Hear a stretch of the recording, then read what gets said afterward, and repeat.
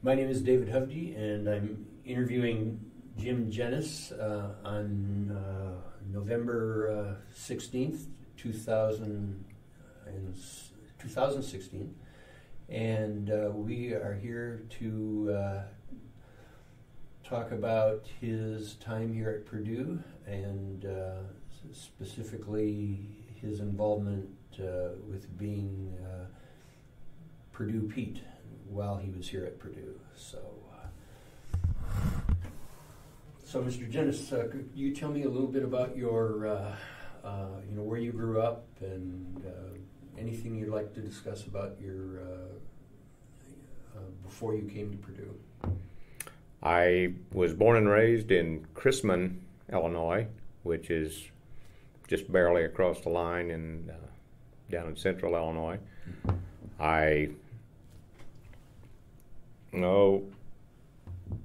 The reason we came to Purdue, my best friend and I, his parents had gone to Purdue, and actually I received an ROTC 4-year scholarship which paid tuition and fees so we could go wherever we wanted. And I had an English teacher that had just graduated from Purdue University, and he used to bring us up here all the time for ball games and stuff. So we were very familiar with the campus, and it's where we wanted to go. So we decided to come here.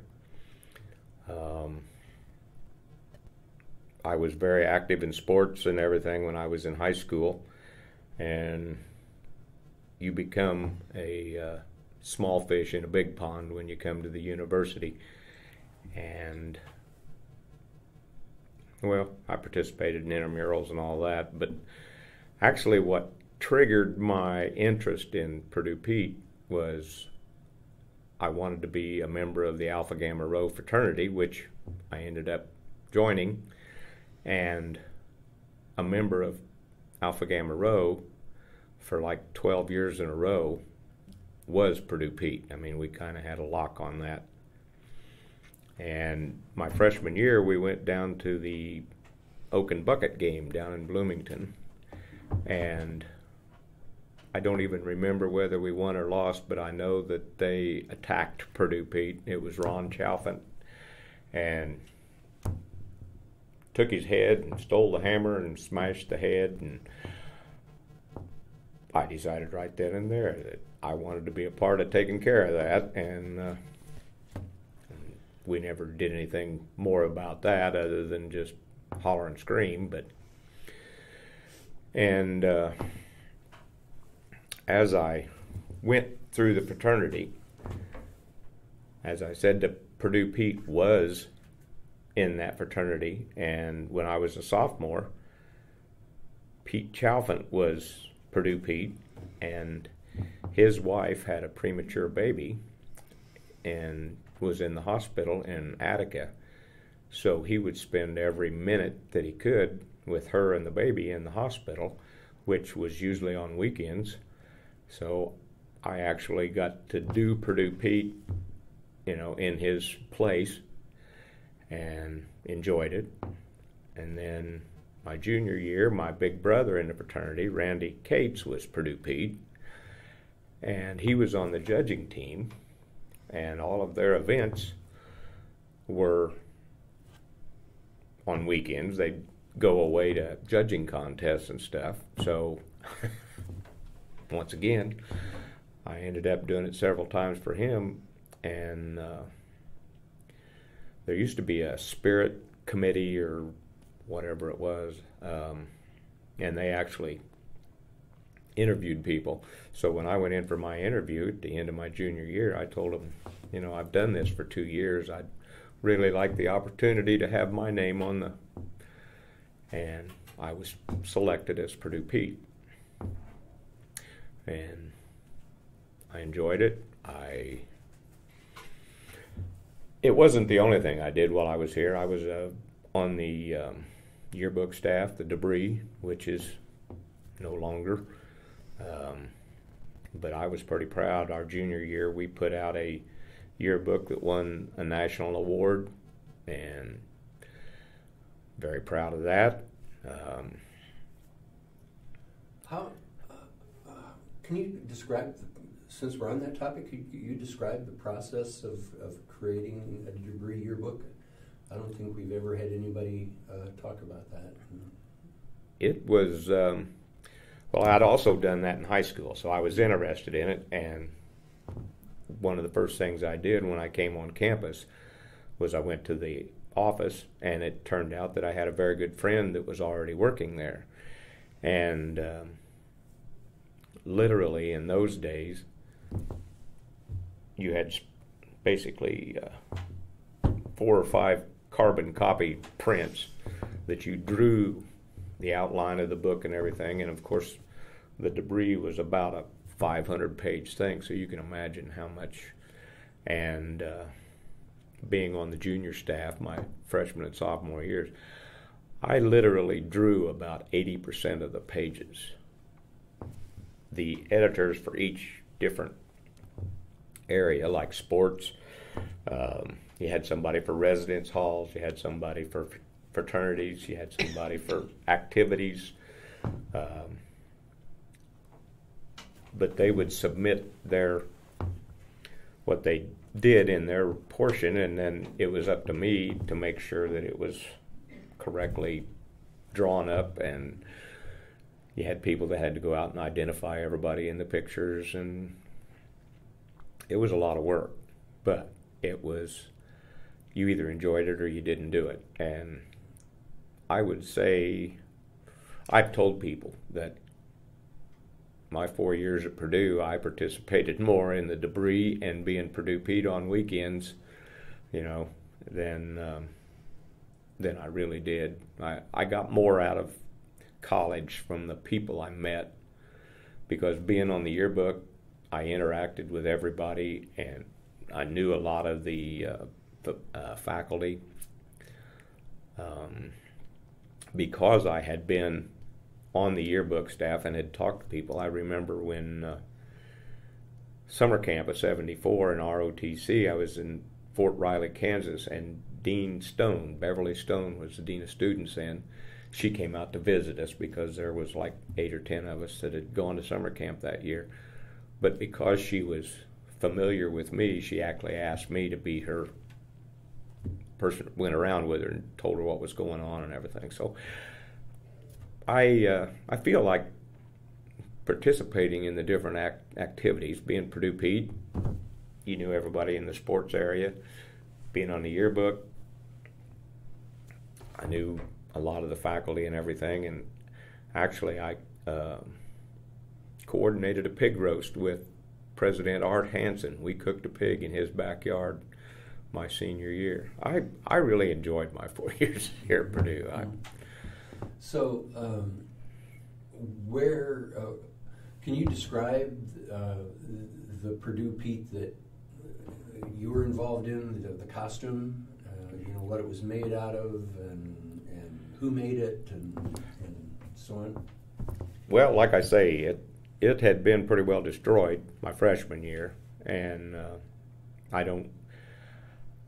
because it had been in our fraternity, I'm pretty sure the one that I wore, our fraternity house burnt down the summer after I graduated, and I think it was probably still in the closet upstairs. But it was, I would say, stood 3.5 feet, maybe tall, and was probably, at least a good 30 inches across, and it was huge. It was paper mache. I'd say it weighed between 35 and 40 pounds.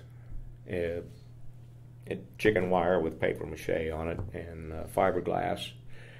And I had one of the biggest sets of shoulder pads that I'd ever seen.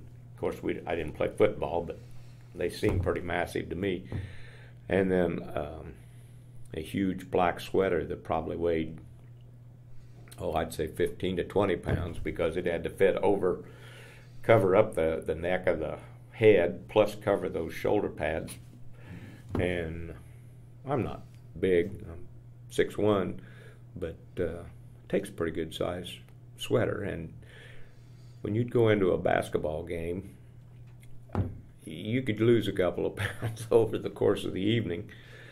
And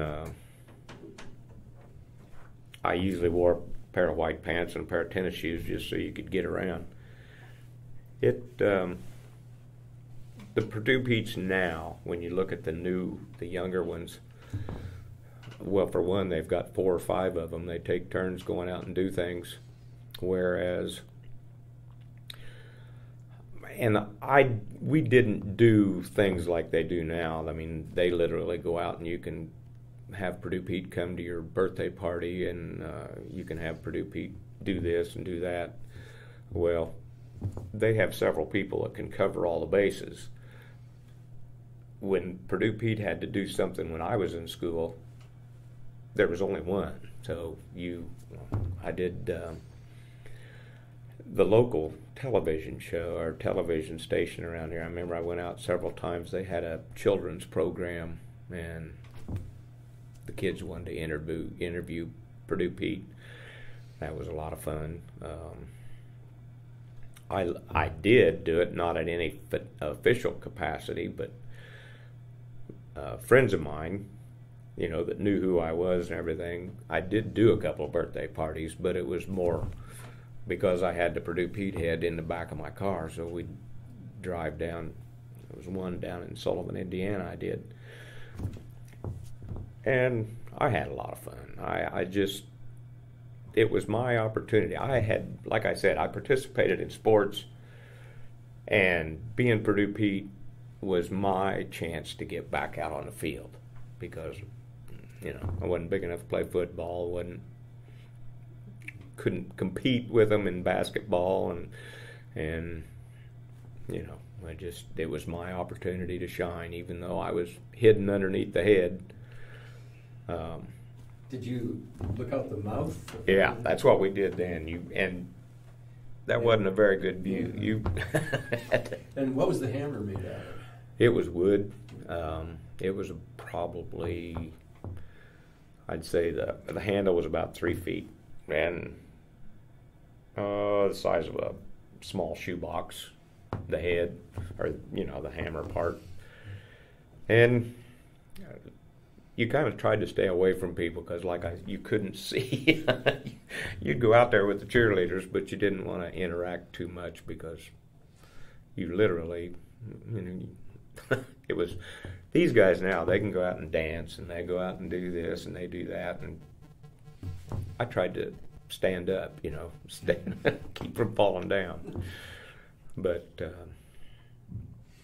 I remember in Michigan, we went to Michigan for a football game, and of course we got beat 51-0, and it was about 5 degrees below zero. You were glad you had that big sweater on, but that still was a very unpleasant place to be.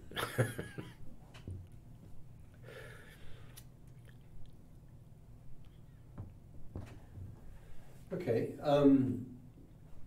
let's see. So you did football games, and you did basketball games, and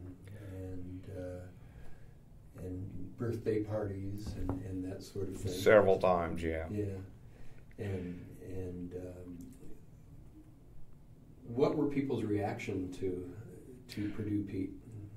People are really very much like it is now. I mean, I still have season tickets for the football game. I don't get to come to very many, but Purdue Pete will come through the crowd, and the kids want to high five, and any Purdue alum, Purdue fan, they're very respectful. I've never had any problem with anybody. Well, the only problem is usually when the other side thinks it's fun to try and kidnap the mascot. But Purdue people, the fans, like I say, they are very respectful of the mascot. They appreciate that he interacts with them, and I've told them now. I've met several of the younger ones, and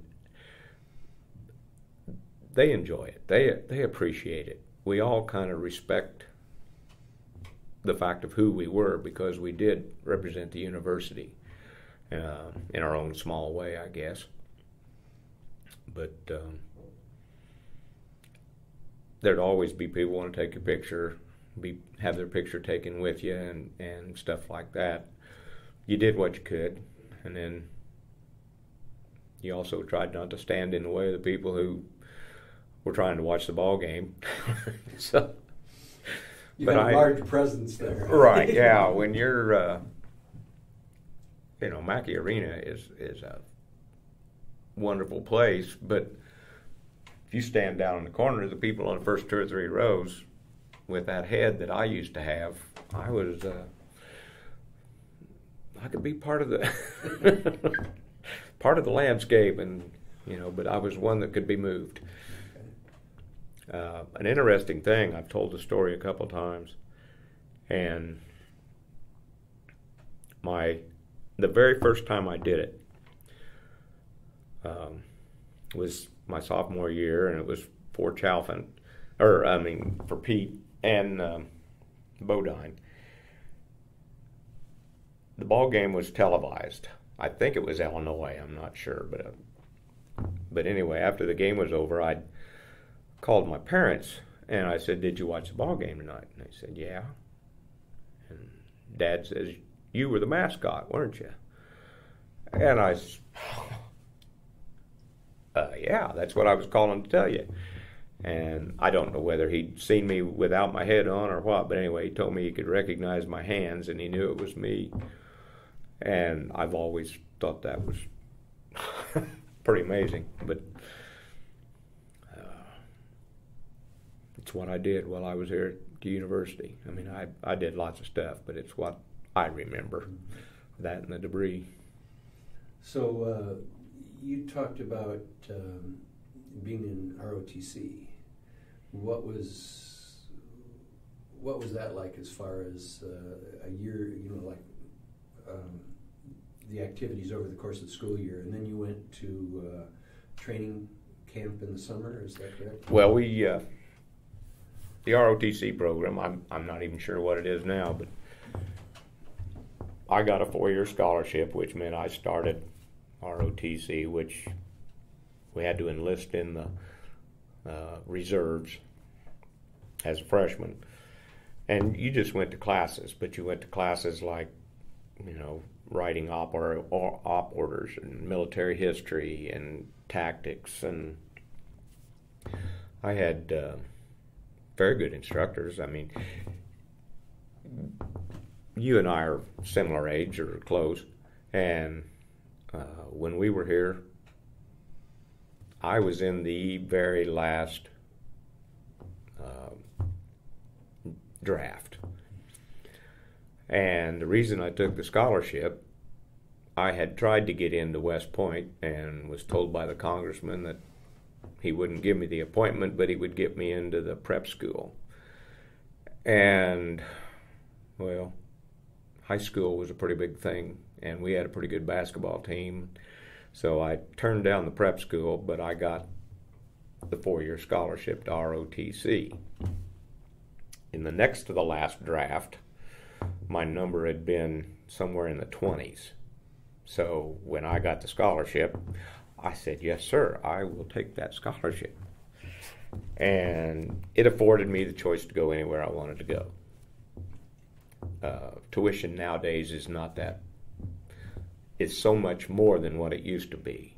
I figured my scholarship was worth $100 a mile because I lived 8 miles outside of Indiana, and out-of-state tuition was $800 more a semester than in-state. That's negligible to what it is now, but that scholarship was a big thing, and it was a big reason why I came here. Really, what we did, again, it was the people I associated with in the ROTC. There was a staff sergeant that was he instructed me more on how to deal with my troops, and of course the war ended and I spent 3 years in Colorado Springs, which was not a bad place to have to play Army if that's what you want to do. And I got to got to be a tank commander, or had a platoon full of tanks. I wanted to be a helicopter pilot, and I actually got my private pilot's license through the ROTC program here at school. But helicopter pilots had a life expectancy of about 4 days during the war. So when the war ended, they had all kinds of pilots trained, and I never got to achieve my helicopter status or whatever. But then I didn't have to go to Vietnam, and the Army I served in was a lot different than the Army of a lot of the people my age or older. But ROTC paid for my education, and ROTC, my activities on the debris, and being Purdue Pete pretty much defines my 4 years at Purdue University. What was your major? Well, I started out in engineering, but that was an interesting thing too. The second semester, we went in for an orientation, and the professor up in front said, you engineering students, he said, I know a lot of you are very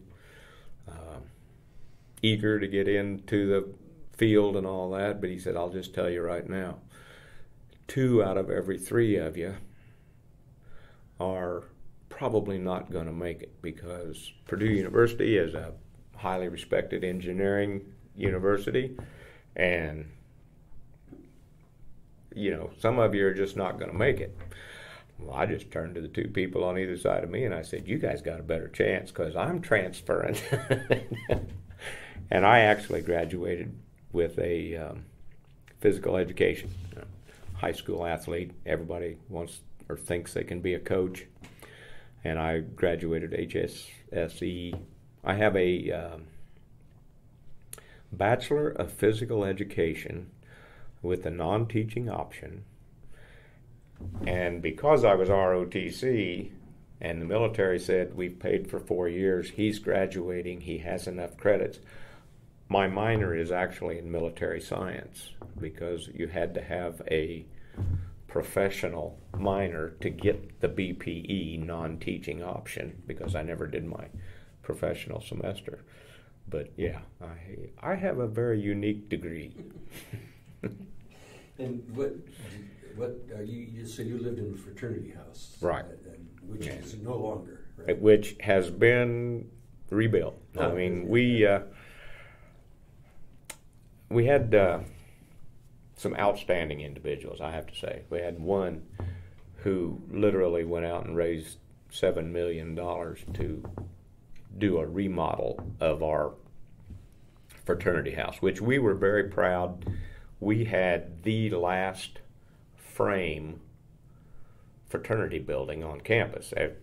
You look around, everything in Purdue University is red brick, which I think makes it very nice, but it also made our fraternity house stand out. Well, I think it was over the 4th of July weekend that the renovations were about half done, and a fire started, and being on the holiday weekend, nobody was around, and we now have a red brick fraternity house, which I refer to as a hotel, because it's not my fraternity house anymore. It's where my fraternity stays, but that's not my fraternity house anymore. But I'm still proud to be in Alpha Gamma Rho. Okay. I want to get back to the debris yearbook. I was just thinking about, can you go over everybody that was involved, the photographers and everything else were students, correct? And can you go over the entire process of when did you start designing and making copy and all that sort of stuff, and what's the whole procedure? At the end of the year, the book always came out right at the end of the year. so the seniors, graduating seniors, could get their books. So the existing senior staff, which was the editor-in-chief, the managing editor, the business manager, there was a photo editor.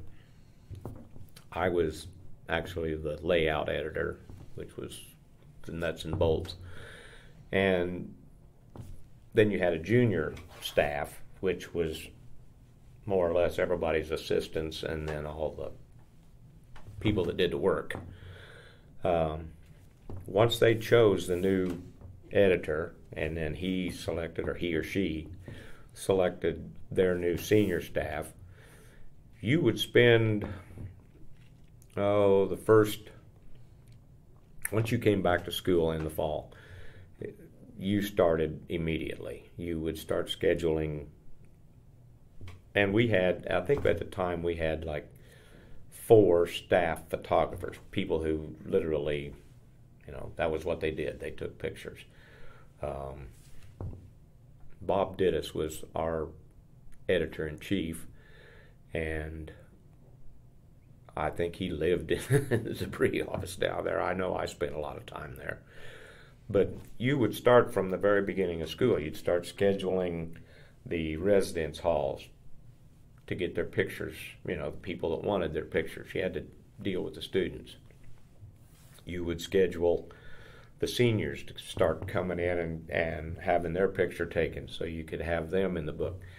It's, and you worked, it literally was a full-time job for somebody. I mean, we all worked together. You did it, students, and it's like everybody now, they've got their studies, but then they've also got their outside activities that you manage to find time to do. But once they took the pictures, and it would be our people took the pictures, and we printed the pictures down in the basement. We processed the film. Stewart Center? Stewart Center, the basement. The sign is still up above the door. Mm-hmm. You come down the stairway on the east end of the building, and it's the first door. And we used to come through the tunnel, and the student newspaper, Exponent. Mm-hmm. It was kind of like a rivalry. But then on weekends when we were putting the book together and they were putting the paper together, we'd get together and have a pizza, or just more or less. It was a good time. I mean, it's just what you did. It was hard work, but it was good time. And back then, we had like one section. The first section had to be turned in. We came back to school the 1st of September. I think actually by the time I graduated, I think we were starting the last week of August. But you had that first month, maybe the first 45 days, and you had to have 20% of the book ready to go, because we would draw it out, lay out the pictures, crop the pictures, identify the copy, and identify the people, and then you sent that off to, actually it was Taylor Publishing, I think, at the time. And I know now, even high school yearbooks, you do it on a computer. You do it in-house. You may draw it all up and then send that off to somebody who actually puts the book together, but you've got it on your computer in the high school, whereas, like I said, we had carbon, like 5 or 6 copies that we would draw out, and we would take out our copy and save that, and then we'd send the pictures and everything off, and you didn't know what it was going to turn out until the publisher sent it back. And then you had just a series of deadlines. You had to have the residence halls usually were the easiest, because you'd schedule them just as soon as they came back, because usually the residence halls were filled with a lot of freshmen, and they all wanted their picture taken. They were going to Purdue University, and then you'd go to the residence or the fraternities, and they were usually easy to schedule because, you know, they had their people, they wanted to make sure they were represented. So you had those kind of pictures and those kind of things, but then you also had sports that would spend so many pages on football, so many pages on baseball, so many pages on basketball, that you went over each one had a few pages in each deadline. And then we had an opening section and an end section that literally were the art people took care of those. But then again, you know, I had to draw up each page and make sure it fit and all of that. It was really a learning process, and I enjoyed it. I had chosen to go to the military, but I could have easily gotten back into, well, I wasn't really a journalist. I was more the nuts and bolts guy, but I knew what I was doing when I was putting it together. Okay. Let's go back to your ROTC days. What was your, when you know, during the summer you went to an Army base or a National Guard base for training? Well, What was that like, or what was it? How long did it take? Or we just went. You went to summer camp between your junior and senior year. oh, okay. I mean, basically your military science classes were 3-hour classes. So by the time you went 3 hours a week through the semester, you had fulfilled your obligation. Like guys that are in the Guard or the reserves now, they go 1 weekend a month. They got to put in so many hours. Well, we did that over the period of the thing. But then between your junior and senior year, Purdue University and most of the Big Ten universities sent their cadets to Fort Riley, Kansas. And there, you know, we were all budding second lieutenants at that time. We were almost there.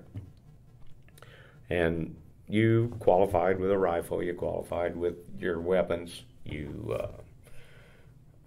did training. I remember because I was wanting to be a pilot, my biggest thing I did in the summer camp was I was in charge of an air assault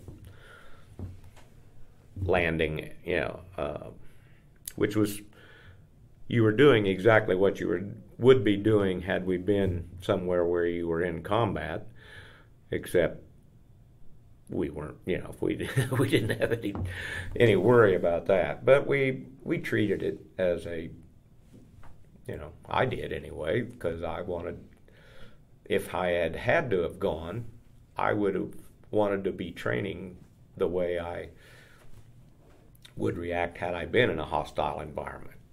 That's the way I looked at it. A lot of the guys, I remember some of the guys that had been in ROTC in high school, and when we'd go out, we used to go out in the woods here somewhere around Purdue, and the seniors in ROTC would be the assault troops, and we would be doing this. And when they'd start shooting at us, I'd flat on the ground. I knew they were blanks, but you were supposed to be reacting like you would. Like if I thought somebody was shooting at me, but those guys all wanted to gung-ho, and they would run towards the assault team. And I looked at my instructor, I remember, and I said, which one of us are right here? You know, do you get up and run where you know the trouble's coming from, or do you try and reassess the situation and I got to say I was well prepared for what I did when we got out into the military world, but when I was younger, I was disappointed that I didn't get to participate any more than I did, but as I've grown older, I appreciate the fact that I got to spend my time where I did, when I did, and once again, I made a lot of good friends in the military, and most of them are still around because that was the time of year time of our life and the time of world history that it was fairly peaceful. So so you went into the Army what year? I started here in September of 1971 and graduated in May of 75. And the official end of the Vietnam War is the 7th of May, 1975. And I was commissioned on the 17th of May, 1975. So Nixon had brought them all home, and the war was over, and there was still a lot of hard times. I mean, I've got friends now that still have problems remembering Vietnam. And the first couple of years when I was home, when I got out of the service, I really thought the peacetime Army was boring because all you did was go out and play Army just like we'd done here. But as I've grown older and as I've had more interaction with people who actually went overseas, I began to appreciate how my time in the military suited me, and I appreciate what they did, and I was willing to volunteer, but I wasn't asked. One last question, and that is, one of the things that the students that I deal with here are intrigued about student traditions, and Purdue Pete is obviously one of those. The cords were gone by the time you were in school. Is that correct? That's correct. And the pots, they were all gone. Like the gimlets, they had. Okay. The gimlets and the reamers still kept theirs? They had that, and like you say, but it was on the way out. I just driving into Lafayette anymore, West Lafayette. We used to come, like over the hill there at West Point, and you could see the smokestack. And, at that time, Purdue University produced its own electricity and heated a lot of the buildings with the boiler in that building and all.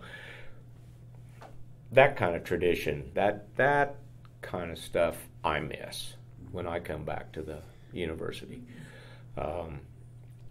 When I came to Purdue, the campus was, and it's still beautiful, but I get lost walking around now because the open spaces that used to be there where we would go out and throw frisbees or, just hang out, study, laying on the grass, those spaces are shrinking.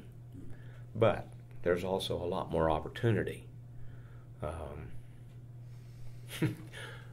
My chemistry building was a temporary building that was built in 1945, or maybe 43, and that was where my chem lab was. And they have a wonderful facility down there now, 4 stories, Neil Armstrong, whatever.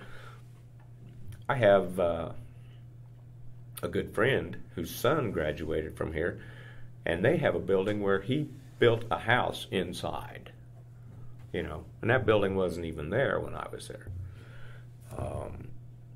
Student traditions are what they are, and these students do things different than we did. One of my things that I remember was a speech class that I took my freshman year. People from all different, areas of the study were in that 25 people that took that speech class. The week I graduated, I sat down with 10 or 12 of those people that we had seen each other. You know, Purdue University, when you compare it to the University of Illinois or Ohio State University, we were a very small community as compared to what it has grown to now. I mean,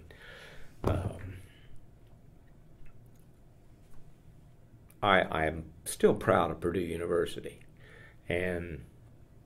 but you know, I enjoyed the smaller community when we came here, because actually my best friend and I, George Rogers and I, we were set up to go to the University of Illinois, and we both got ROTC scholarships. He elected to drop his, and his parents could afford to pay his way, but we still came here. And I have told people over and over and over, the books, I didn't let the books get in the way of my education here. I interacted with people across the spectrum, and I was very lucky that a lot of the alums in my fraternity were professors, like in the ag school. So we knew them, and we would have them come back and tell us about the old days, about the traditions that they had, and how it had changed from then till when we were here. And now we're sitting here 40 years after I got out, and the traditions now are a lot different than what they were then. And I think that's the way it ought to be. So when you were here, you know, the Grand Prix was going on, and was that, and then there was the Nude Olympics going on when you were here? Oh, they had those, yeah, in Cary Quad. Yeah, and what about the burning of Miss Indiana, or was that earlier? I don't remember that. Okay, but I do remember that. Can you tell me about some of those that were around when you were? Well, and we knew about it, but Cary Quad was pretty much its own little thing. You either were a Cary person or you weren't. And the Grand Prix, now, being in a fraternity, they encouraged participation in activities, which the Purdue Student Union Board, the Grand Prix Board, we had members of the fraternity that, as I was on the debris staff, there was people who were on the Grand Prix, and that was probably the biggest springtime occurrence. Whatever, you teamed up with a sorority or two residence halls got together and you had a cart and you just went over there. It was a big race, big weekend. One of the people that I was in the fraternity with, either the year we were seniors or shortly after, they started a tractor pull that I think went for several years. Another thing was there used to be a what they called the Purdue Royal, and it was mostly ag students, but it could be anybody, because face it, Purdue University is pretty much an ag-related school, and everybody could go out and pick out an animal, and they showed it like you did in a county fair, which was a large majority of the people that come to Purdue University are ag students or ag-related before they came. And then they had I don't even think they do it anymore, because I think they had a disease, like hog cholera or something, that pretty much wiped out the ag facility for a while. And I don't know that they even do that anymore. But okay. Anything else you'd like to talk about, or? I'm proud of being a Purdue alum. Get a lot of smoke about it back home, being from Illinois, but We won the football game this year, so I don't take too much. Well, thank you very much. And I guess I'm supposed to say that, again, my name is David Hovde, and I'm interviewing James Jenness, and this is November 16th, 2016. And thank you very much for doing this interview. And thank you for the opportunity. A lot of new information. Thanks.